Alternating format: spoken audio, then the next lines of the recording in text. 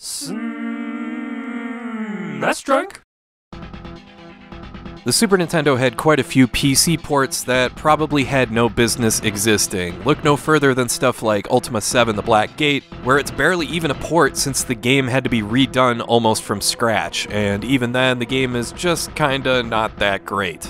There's also games like Populous, Draken, Lagoon, SimCity 2000, and that game in particular is amazing and one of my personal favorites, but the Super Nintendo port is just not good, and for all those titles I listed, you're better off playing the PC version. The same could be said of Syndicate, made by Bullfrog for PC and Amiga back in 1993, before it was ported to DOS, Mac, Sega Genesis, Sega CD, 3DO, FM Towns, and Super Nintendo. It was also ported to a computer called the Acorn Archimedes. Just thought I'd throw that in there for any Brits listening.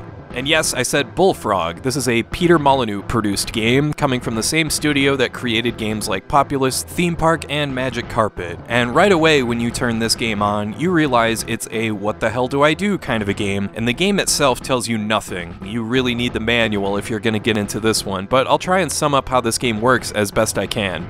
The idea here is that you're the head of a criminal syndicate in a post-apocalyptic world where every government has somehow collapsed and it's up to you to expand your territory, and the game is split up into 50 different missions that have you taking out other factions, rescuing hostages, retrieving items, that sort of thing, and you do all that in this isometric viewpoint, kind of like the Super Nintendo version of Shadowrun. I should mention, however, that this game is not compatible with the Super Nintendo mouse, so you gotta use the D-pad.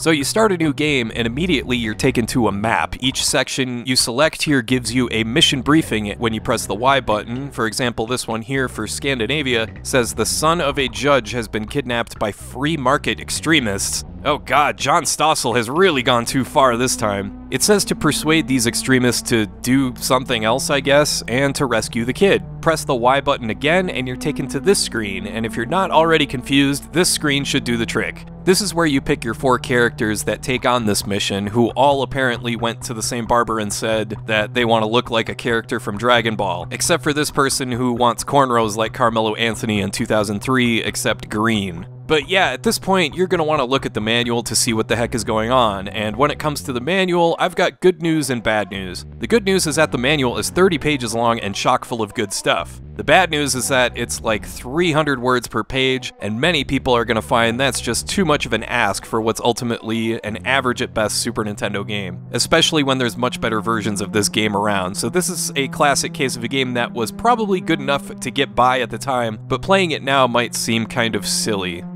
Still, I will say, for its time for a port of a PC game on the Super Nintendo, it's not that bad, and it would have been totally adequate to play back when it was first released. Like I said, there's 50 different missions here, with the idea being to pick the appropriate party members for whichever mission, and equipping them with the appropriate gear. So, how do you do that? Well, you can prepare for each mission by using the Tech Research Management option on the main menu. After you complete the most basic missions, like shooting secret agents or escorting someone someplace, you'll earn money, which allows you to level up all your stuff. What's kinda neat is that the game really leans into its cyberpunk motif by allowing you to upgrade body parts. Legs make you faster, torsos give you better armor, you can even give your party drugs to improve their skills. Eat your heart out, Barry Bonds. The basic gameplay has you scuttle around as this group of sprites wandering around in an isometric viewpoint with the ability to either walk around as one dude or as a group by pressing the select button. And that's a key thing that you'll be doing often, since you have to protect certain party members at times because you need to utilize a specific skill that they have or a specific weapon. Plus, I mean, you're investing tons of money that you earn into these agents, and if they die, they're permanently dead. You've got an unlimited number of agents, but you'll lose out on all those skills you've built up for each of those characters.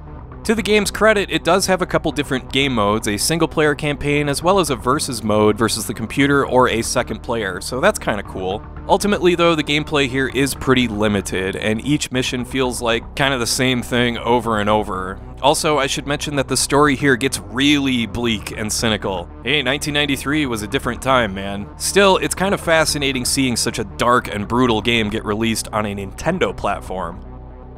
So yeah, Syndicate is a pretty good game overall, but on Super Nintendo, it's okay at best. It's one of those games where the learning curve is really steep, to the point that if you're going to invest the time into learning it, then you're just better off getting the game on a better platform, as well as checking out the sequel titled Syndicate Wars for PC and PlayStation. The Super Nintendo version does try its little heart out, but the game is slowly paced, barely explains anything, and has the most pathetic looking cutscenes I've ever seen. I mean, what the heck am I even looking at right here? I would have gotten into this game at the time, but playing it right now just isn't worth it. Alright, I want to thank you for watching, and I hope you have a great rest of your day.